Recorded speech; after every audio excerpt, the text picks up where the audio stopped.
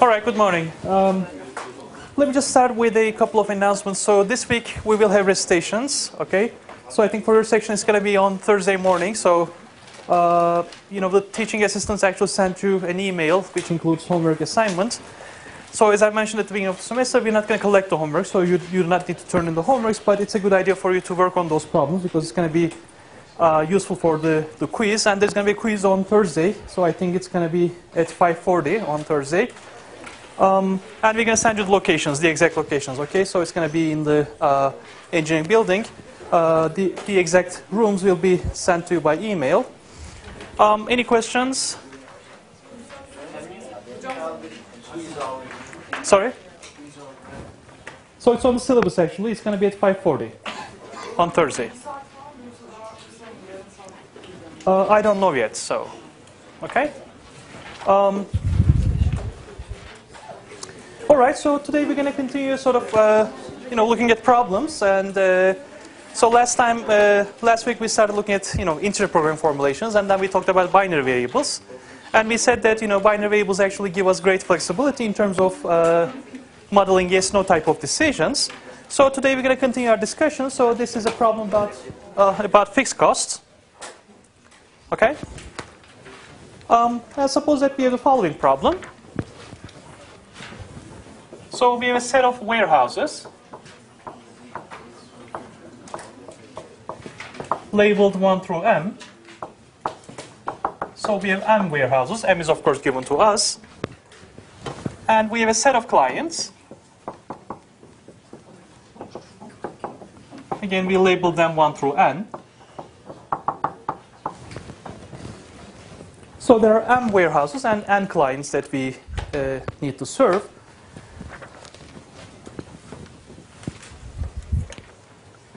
So we can denote by dj the total demand of client j.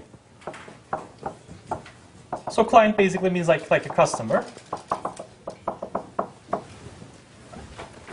So each client has a certain demand. The first client is demand of D1, the second one is demand of D2, and so on and so forth. And these are again known to us, so these are parameters of the problem. So AI denotes the capacity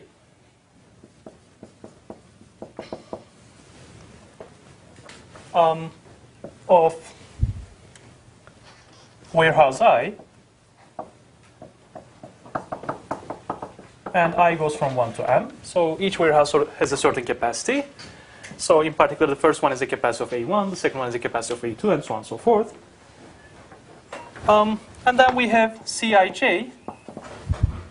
So this is the unit cost of transportation.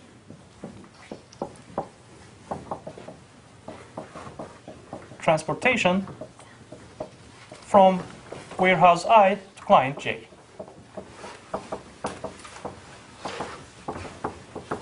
So here I goes from 1 to m, and j goes from 1 to n.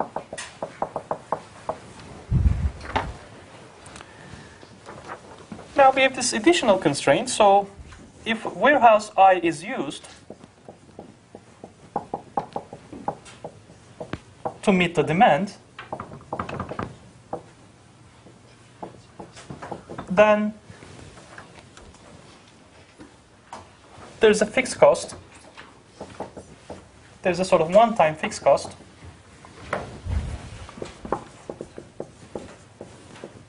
of, we're going to call it Fi. So I goes from 1 to n.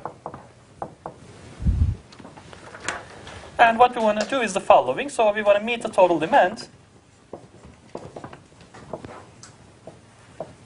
of each client at minimum total cost.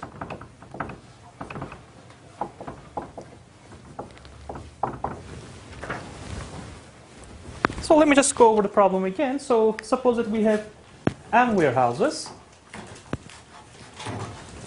So here's a picture that you can think of. So there's a total of m warehouses. So this is the first one, the second one, and so on and so forth, all the way up to m. And then we have n clients. So this is the first client, the second one, all the way up to n. And each warehouse has a certain capacity, and each client has a certain demand. Okay, so what we want to do is we want to send or meet the demand of each client from warehouses. So for example, maybe from warehouse 1, I can send some shipment to client 1, some to client 2, and maybe some to client N as well. Maybe warehouse 2 will not be used at all, and maybe warehouse M will only satisfy demand of client 2, and so on and so forth. Okay? So this type of problem should look familiar to you, because we actually looked at the problem earlier. So what kind of problem does this problem look like? So remember, we had a special name, so we had supply points and we had demand points. So transportation problem, exactly. So this is like a transportation problem, but there's one difference. And the difference is the following. So if you look at this condition right here, I mean, up to this point, everything is pretty much the same. Okay? So, each warehouse has a certain capacity, each client has a certain demand, there's a unit cost of transportation from each warehouse to each client. However, there's this additional constraint or additional condition that says that if I use warehouse I, okay, so which means that if I send anything from warehouse I, then there's a fixed cost that I need to pay as well. Okay? So for example, in this case, in this particular example, I'm going to send some shipment from warehouse 1, so as a result, there's a sort of certain fixed cost that I have to pay as well. Okay? But I pay this fixed cost only if I use that warehouse. Okay? If I don't use that warehouse at all, then I don't pay anything at all. So think of this as a one-time cost. If I use warehouse I, then I'm going to pay that cost. And if I don't use it, then I'm not going to pay anything. So you can think of this in the following way. So for example, if I use warehouse 1, then I need to send a truck, for instance. Okay? So there's a cost of that truck. So that cost is included maybe in this fixed cost part. Okay? So one thing that you should pay attention to is the following. So this is independent of the amount that you send from warehouse I. Okay? So even if you send 1 unit from warehouse I, you still need to pay that amount, same amount. Okay? So it's independent of how much you send. It's a function of whether you use that warehouse or not. Is that clear? Okay? So the question is basically, how can we sort of model this problem? And my first question would be the following. So what kind of a decision, or what type of decisions are we facing in this problem? So what can we control in this problem? We are going to use warehouse I, and how much products are we going to send from that warehouse? Excellent. So there are basically 2 decisions that we need to make. Okay? So the first one is that, for example, for a given warehouse, am I going to use it or not? Okay? Why do I need that decision? Because based on that, I'm going to figure out whether I'm going to pay this cost or not. Okay? So there's the first decision. So first of all, among these M warehouses, which ones am I going to use? Okay? And secondly, among the ones that I'm going to use, how much am I going to send from each one to each client? Right? So there are basically 2 decisions I need to make. So once again, the first one is that for each warehouse, whether or not I'm going to use that warehouse. Okay? And the second one is that if I use a warehouse, then how much am I going to send from that warehouse to each of the clients? Okay? So if you compare this with the transportation problem, of course, in the transportation problem, we didn't really need to worry about whether we're going to use a warehouse or not, because there was no fixed cost. Okay? However, now we have to also decide, whether a particular warehouse will be used or not. Okay?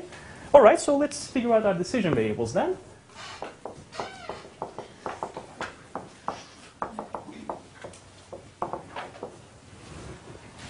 So once again, if you think about the first decision that we need to make, so a given warehouse, are we going to use it or not? Okay? So what kind of a decision is that? Well, it's a yes-no decision, okay? Which can be modeled using a binary variable, okay? So how should I define my variable? Well, I'm going to define, let's say, yi, and I'm going to set it equal to 1 if warehouse I is used. And I'm going to set it equal to 0 otherwise. And since I have M warehouses, I'm going to have M such binary variables. Okay? All right, what else do I need? What was the second decision that we need to make? So from each warehouse, how much am I going to ship to each client? So how can I define it as a variable? So I'm going to need a variable for each pair of warehouse and clients, basically, right? So how can I define it? I can use xij, for instance. So this is the number of units shipped from warehouse I to client J. So what are the possible values of I? So I actually represents the warehouses, so I will take the value from 1 to m. And what about J? 1 to n, right? So J represents the client, so J goes from 1 to n. So there is a total of m times n decision variables, right? For xij's and m additional variables for yi's. Okay? So once again, please keep in mind that everything on the sort of left side of the board is given to us, okay? So these are parameters. So we know, for example, AIs and DJs and CIJs, so these are not variables. So these are known to us. So the only things we need to decide are basically the values of yi and the values of xij. Okay? All right, so let's construct our model then. Let's start with the objective function. What's my objective function? What's my goal in this problem? So I want to minimize total cost, right? Okay, so what are the sources of cost? There's a cost of transportation, that's good. What else? And there's a fixed cost, right? So, okay, so how can I write it in terms of my decision variables? So it's going to be a minimization problem.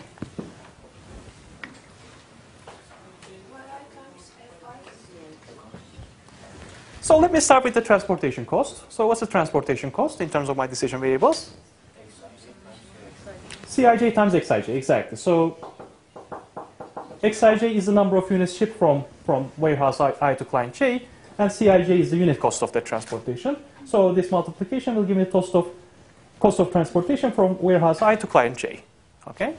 And if I sum this over all clients and all warehouses, so I from 1 to m and J from 1 to n, this will give me the total cost of transportation.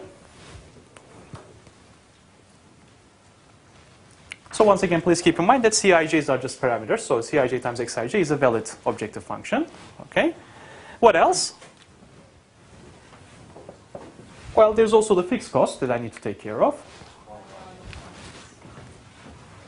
So I'm going to multiply fi times yi. So what does that mean? If yi is equal to 1, then I'm using the warehouse I, so which means that I have to pay a cost of fi. And if yi is 0, then I'm not using that warehouse, so I'm not paying anything at all, right, in terms of fixed cost. And I'm going to sum this over each of my warehouses, right? Okay? All right, so what are my constraints? So the objective function then is at sort of the total cost, which is given in terms of the total transportation cost plus total fixed cost, basically, right? All right, so what are my constraints? Sorry? Exactly. So we have a bunch of constraints, basically. So first of all, we can think of the capacity of the warehouse. Okay. So we know that from each warehouse, we cannot ship more than AI. Okay, AI units.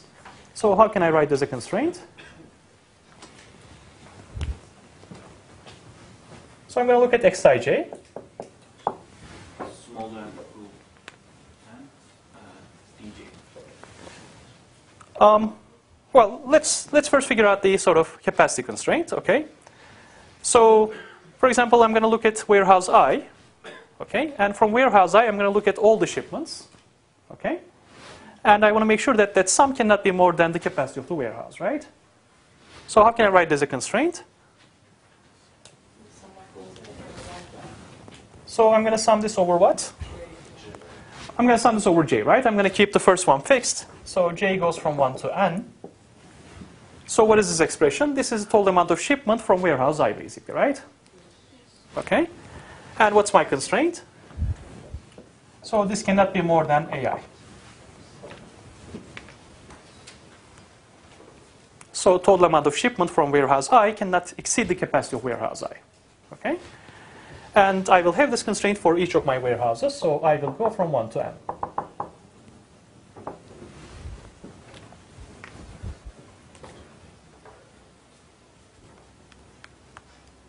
Okay, what else do I have?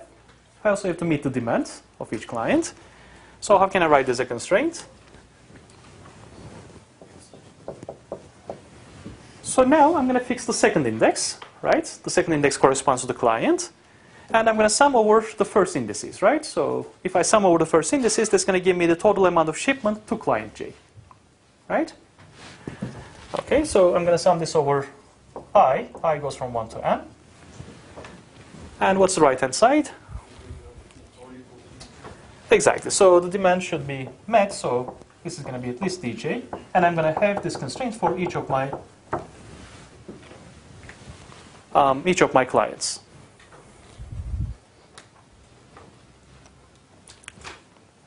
Okay. What else do I need? Well, xij's are non-negative, right? And depending on what the product is, they can also be integer valued, but let's suppose that it's a divisible product, so xij is non-negative. So this is true for each I and j. And yi's are binary variables, so they can be only 0 or 1, and this is true for each of the yi's.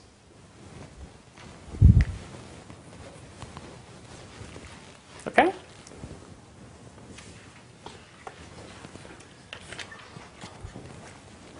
Yes? Why don't we multiply this yi in the first sum, Cij and Xij? We multiply this by, Yi. like this. What's the problem with that? We multiply two variables, right? Can we do that? So remember, in an NLP problem, we should only have a constant times a variable, right? So here we have a constant times a variable times a variable. So this would not be an NLP problem. Okay? So in an NLP problem, you can never multiply two variables. Okay, so as a result, actually this is not going to work. Okay? Now there's one problem with this formulation, and I would like you to figure out what the problem is. Note that xij denotes number of units shipped from warehouse I to client j, and yi denotes whether or not warehouse I will be opened, right? So which means that there should be a relationship between xij's and yi's. Okay? However, in the formulation right now, there's no relationship at all between xij's and yi's. So xij's and yi's are not connected actually in this formulation. Does everyone see that? So as a result, this formulation is not quite correct as this, but it can be corrected. So the question is, how can we correct this formulation? So how can we tell our model that there's a relationship between xij's and yi's?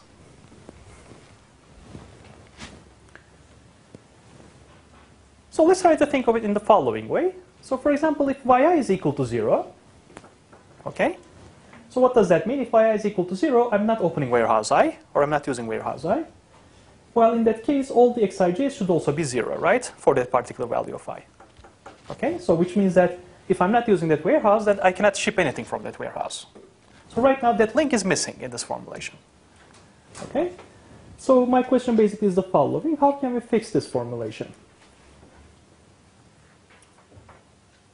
So one suggestion was that, we can multiply xij's by yi's, but we cannot do that because we can never multiply two variables. Okay? That would actually solve our problem. However, unfortunately, we cannot do that, so we have to do something else. I mean, we can, but it's not going to be an LP problem or an IP problem, okay? So the question is basically, how can I make sure that there's going to be a relation between xij's and yi's in my model? Can we write it in terms of AI and DJ with YI? Maybe we can multiply with them because the DJ is the total demand, and if we use the warehouse, it will be, we can multiply with them. So I'm going to multiply what exactly? DJ and YI maybe. And I'm going to multiply these two? no, YI. Oh, okay. So I'm going to multiply this by yi. Is that right? Yes, and the other. Okay, so let's see if that's going to work. So the suggestion basically is the following. So instead of writing ai, why don't I write ai times yi here? Okay? And let's see if that's going to actually do the trick for us.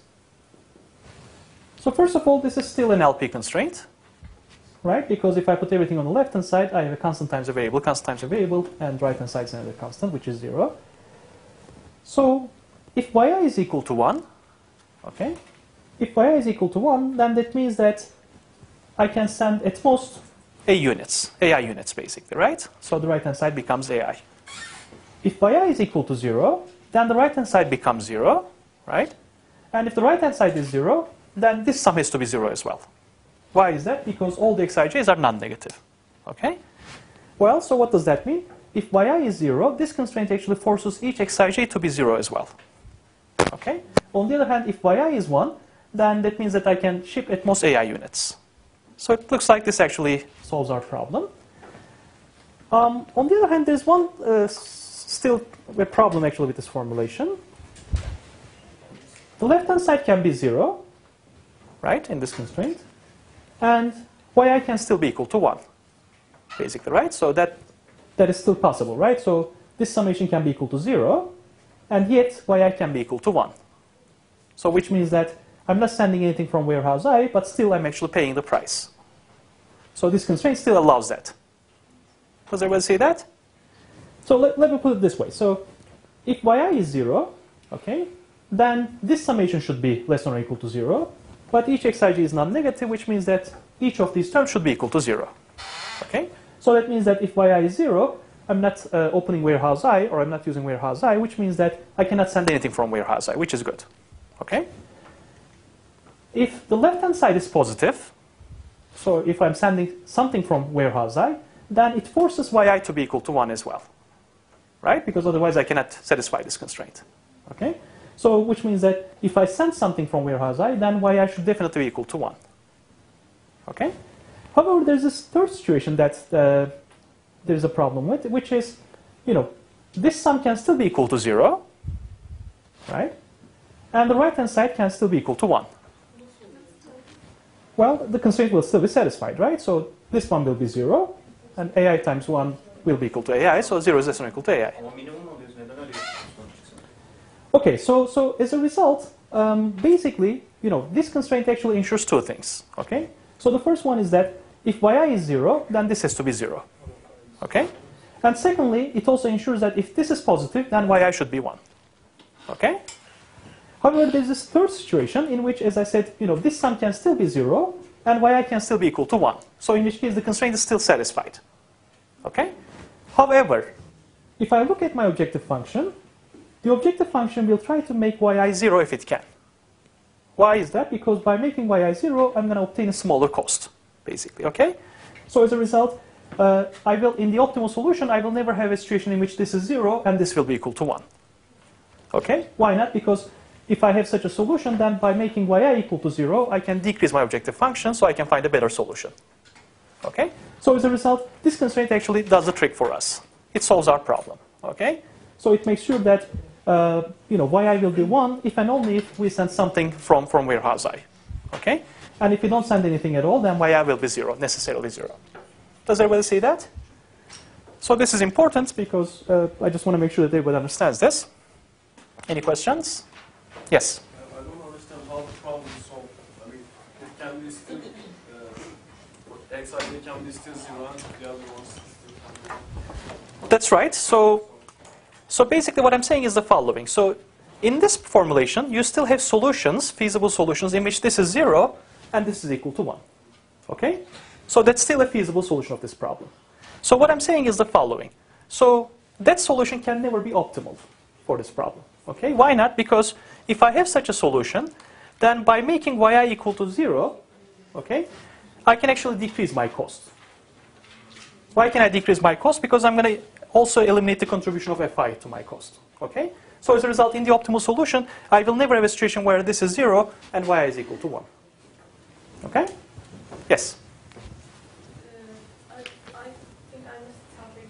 If our objective function isn't like that, this try to find a minimum cost or whatever, is the third choice, is it still a feasible solution? Or not?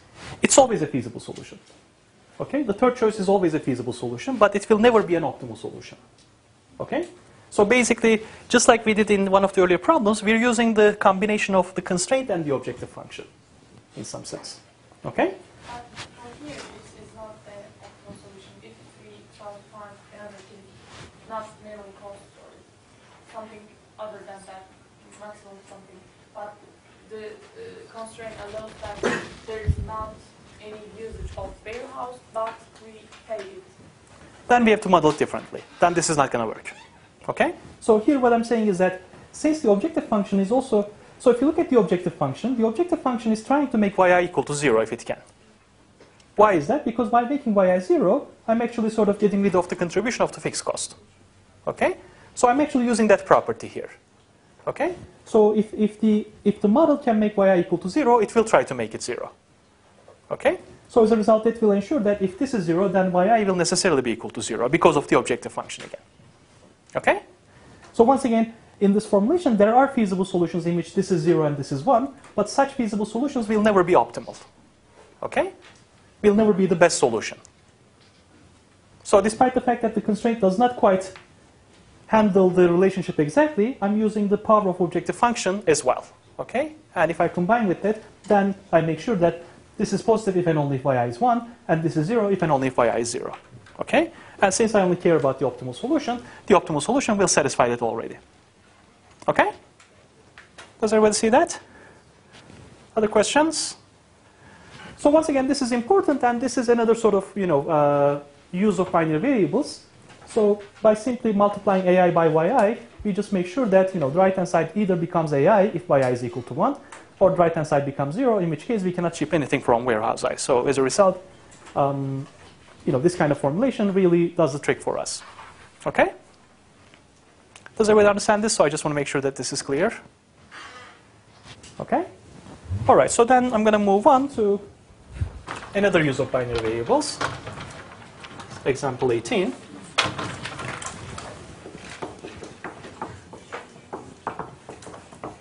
So these are known as logical constraints.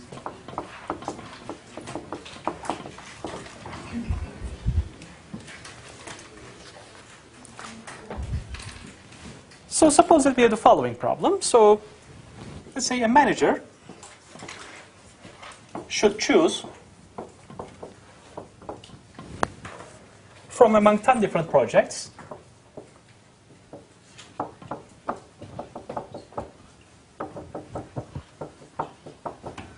labeled 1 through n, 1 through 10. So we assume that Pj is the profit from project J. And since I have 10 projects, I have 10 different profits. Cj is the capital requirement of project J.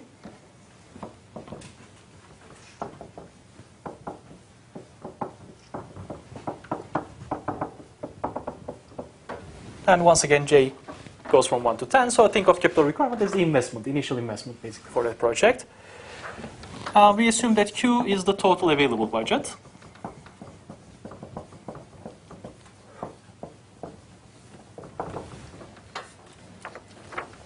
And our goal is to maximize total profit.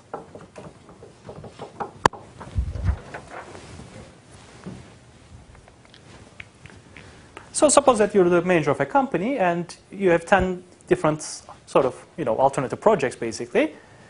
And each project has a certain profit. And each project has a certain capital requirement. And you have a certain available budget for the projects, which we denote by Q. These are all given to you. And what you want to do is you want to actually sort of pick which projects you're going to invest. And your goal is to maximize your total profit. Okay?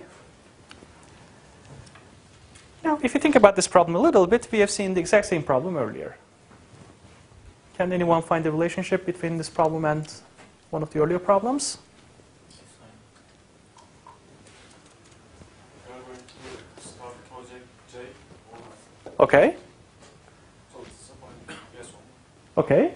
But my question is the following. So I claim that there's a relationship between one of the earlier problems that we've seen and this problem.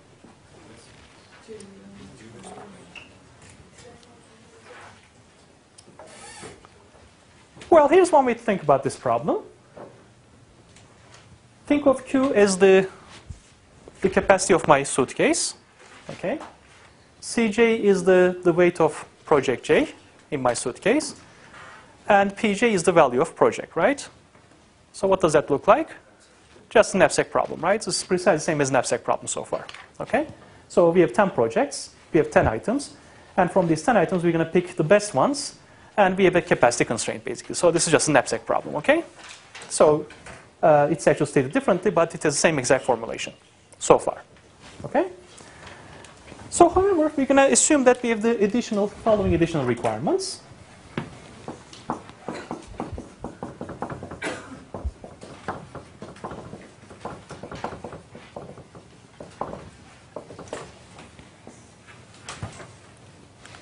So the first requirement is that projects 3 and 4 cannot be chosen together.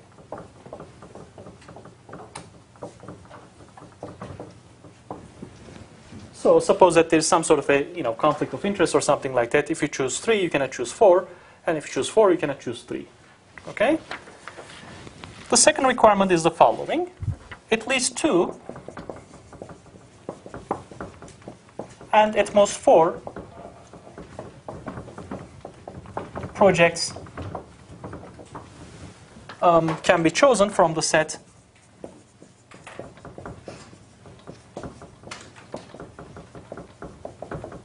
from the set 1, 2, 7, 8, 9, 10.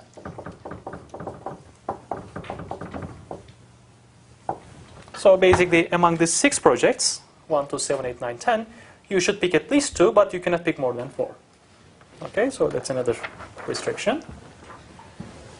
Number 3 is the following.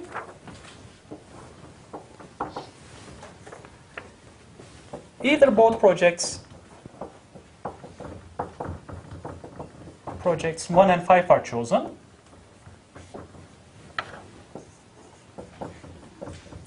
or neither one is chosen.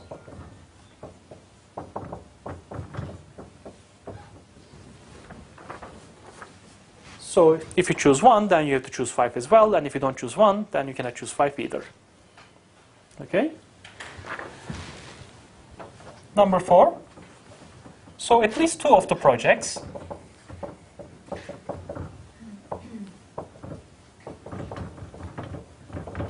at least 2 of the projects 1, 2, 3 is chosen,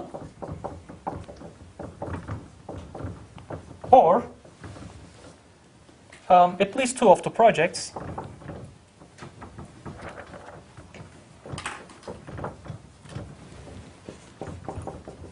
of the projects 4, 5, 6, 7, and 8 are chosen.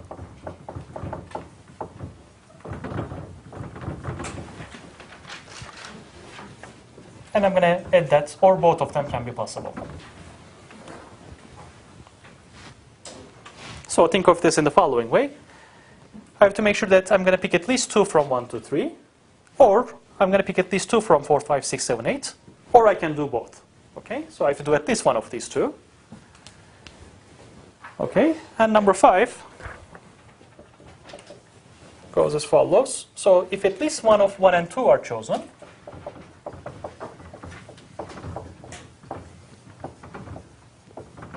one and 2 is chosen, then at least one of 9 and 10 should be chosen.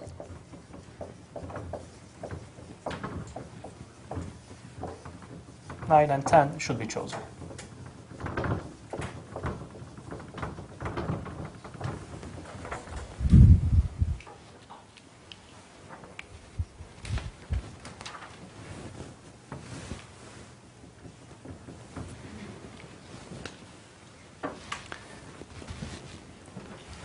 All right, so now let me try to explain these sort of additional requirements. So we're still looking at the same problem. Okay, we're choosing projects from a sort of a pool of projects. However, we cannot arbitrarily choose them. Okay, so suppose that there are some additional restrictions. The first one says that projects 3 and 4 cannot be chosen together. So, for example, there's a certain conflict, for example, between projects 3 and 4. So as a result, you cannot pick the 2 together at the same time. Number 2 says that there's a certain subset of projects, 1, 2, 7, 8, 9, 10, and from the subset you have to pick at least 2, and you cannot pick more than 4. So as a result, there's this additional constraint. 3 tells you that either projects 1 and 5 should be chosen together, or none of them can be chosen. So basically, there's a certain relationship between 1 and 5. Number 4 says that from the subset 1, 2, 3, you should pick at least 2, or from the subset 4, 5, 6, 7, 8, you should pick at least 2, or you can do both of them as well. Okay, so think of these as 2 different requirements. So this is the first requirement, this is the second requirement, so at least one of them should be satisfied. And finally, we have an if condition. So if I pick at least one of the projects 1 and 2, then I should pick at least one of the projects 9 and 10. Okay, so there's a certain logical requirement as well. So there's a certain relationship between 1 and 2 and 9 and 10. If I happen to choose at least one of them here, then I should pick at least one of them from 9 and 10. Okay? And my question basically is the following. So how can I maximize my total profit by satisfying all of these additional requirements? Okay? Now, we have never seen this kind of constraints before, right? So, if something happens, then something else happens, or I can do either this one or the other one, so on and so forth. So these are known as logical constraints, okay, as the name of the example suggests. They're logical constraints in the sense that, there are certain relationships, logical relationships. So if you do something, then you have to do something else, okay? So one way to think about this is the following. So for instance, suppose that you're picking classes for your sort of curriculum, for your schedule.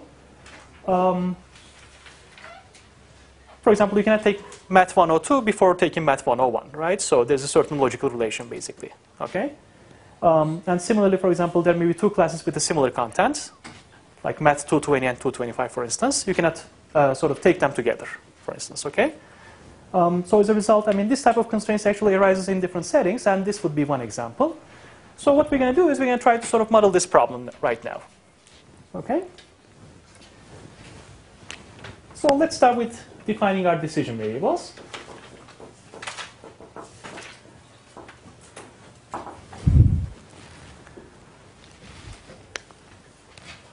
All right, so what are my decision variables for this problem? We are going to choose projects. Exactly. So we have a control for each project. We're going to have a yes/no decision. Are we going to pick this project or not? So we can model it using a binary variable. I'm going to call it xj. Xj will be 1 if project j is chosen. And it's going to be 0 otherwise. And I'm going to define one variable for each of the projects. So I'm going to have 10 projects. So I'm going to have 10 binary variables. All right, so what's my objective function? I want to maximize my total profits. So how can I express it in terms of my decision variables? So obviously it's going to be a maximization problem. So I'm going to multiply pj by xj. So if xj is equal to 1, then I'm going to get pj, get profit. If xj is 0, then I'm going to get nothing from that project. And if I sum this over all projects, this will tell me the total profit, right? Well, so I'm talking about profit, basically, okay? So the capital requirement is something else. So profit is basically after the capital requirement, okay? So think of profit as net profit, basically, okay? All right, so what are my constraints? Well, I have a budget constraint, basically. So how can we express that?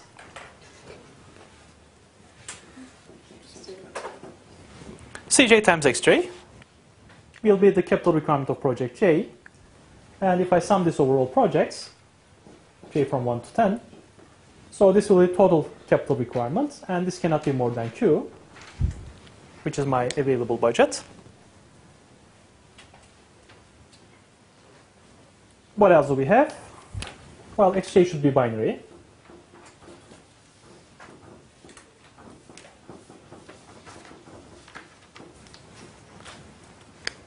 Now, so far, this is the same as knapsack formulation, okay? So we are maximizing total values subject to the sort of availability constraint, and each variables are binary variables. So far, as I said, this is the same as the problem until these additional requirements.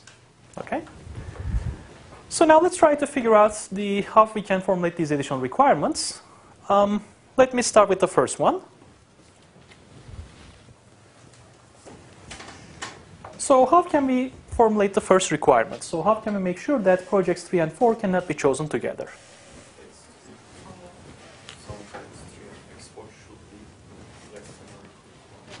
Okay, so, basically, one may think about the first requirement is the following. So projects 3 and 4 cannot be chosen together. What does that mean?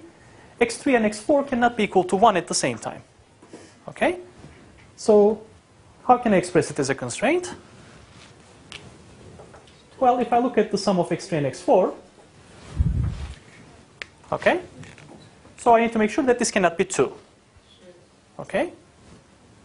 So can I do something like this? So this is different from 2. No, we cannot because it's not going to be Alper constraint, basically, right? Okay, so we have to do something else. What are we going to do? Exactly. So if I put this constraint, so then this says that from 3 and 4, I can pick at most one of them. Okay? And that makes sure that the first requirement is satisfied. So this takes care of the first requirement.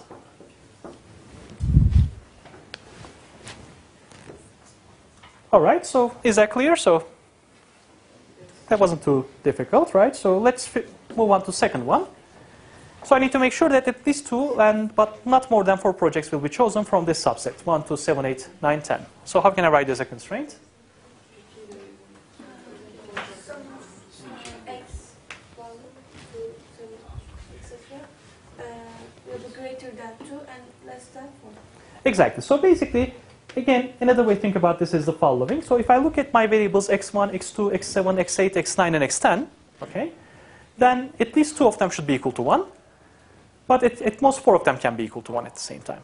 Okay? So the question is, how can I write as a constraint? Well, so if I look at this summation,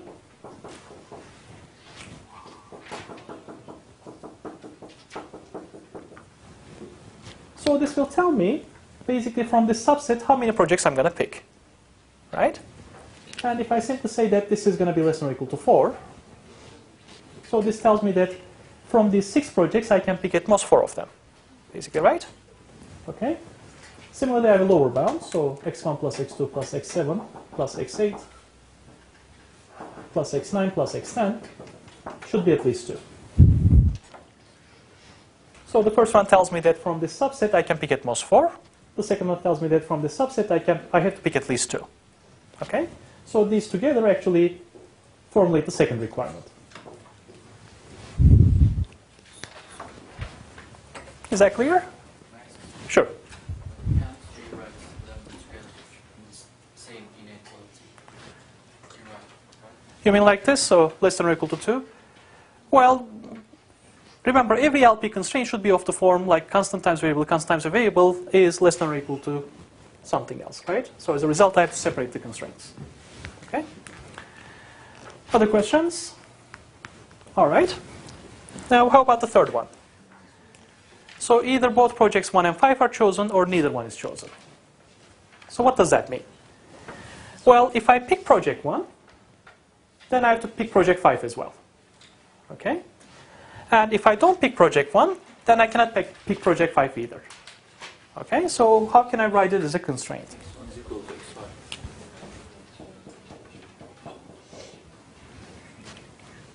Well, so what does this actually guarantee? So if x1 is equal to 1, x5 should be equal to 1 as well. And if x1 is 0, x5 is 0 as well. Okay? So this basically tells me that the status of the first project is the same as status of the fifth project. Okay? In terms of whether they're picked or not. If one is picked, and the other one should be picked as well. And if one of them is not picked, and the other one cannot be picked either. So this basically simple constraint is enough to formulate the third requirement, right?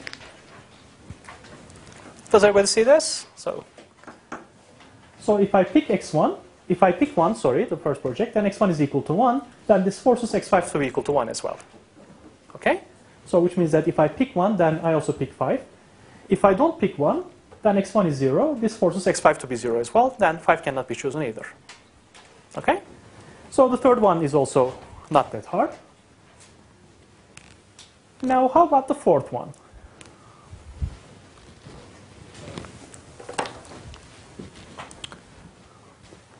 So let me underline the first requirement. So at least 2 of the projects 1, 2, 3 is chosen.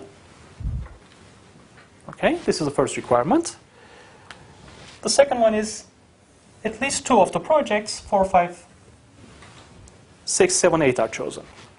Okay? Now what I want to do is the following. So I want to make sure that I will either satisfy the first requirement or the second requirement. Okay? Or I can satisfy both as well. Okay? But I need to make sure that if I look at these underlined requirements, at least one of them should be satisfied. Okay? So this is different from satisfying both of them at the same time. Okay? So if I write this as a constraint and this as a constraint, then I'm going to force both of them to be satisfied.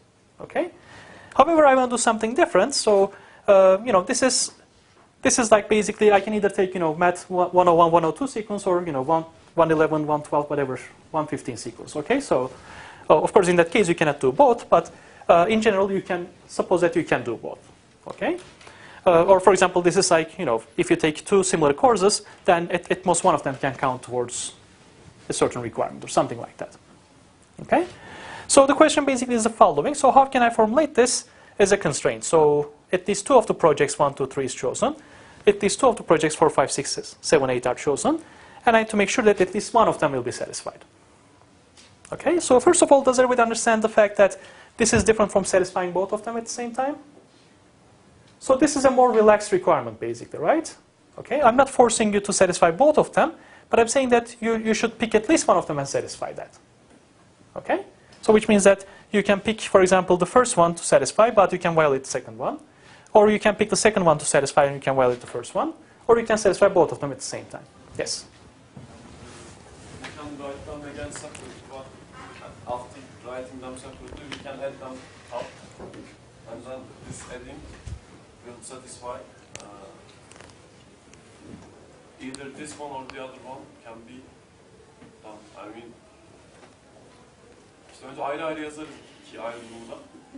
Okay. Toplarız yani ayrı inequality'yi toplarız. Okay, so let me start with the first requirement. So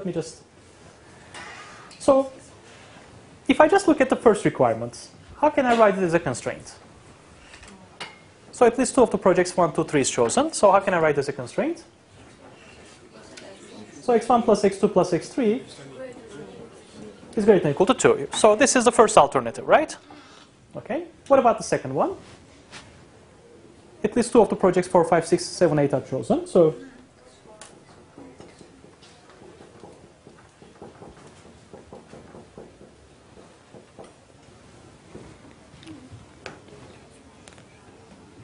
once again, if I add these constraints to my model, okay, then I'm going to force both of them to be satisfied. Okay? However, I don't want that. So I want to make sure that either this one will be satisfied or this one will be satisfied. Okay? So as a result, I have to do something about this. And what was your suggestion again? So Add them together and add this one and inequality. X5, 1 through Yani 8. ikisini toplayalım bir tane olarak yazalım. Birden 8'e kadar olanların toplatmak yani en az 4 olmalı. okay, hold on. So the suggestion is the following. So let's add them up.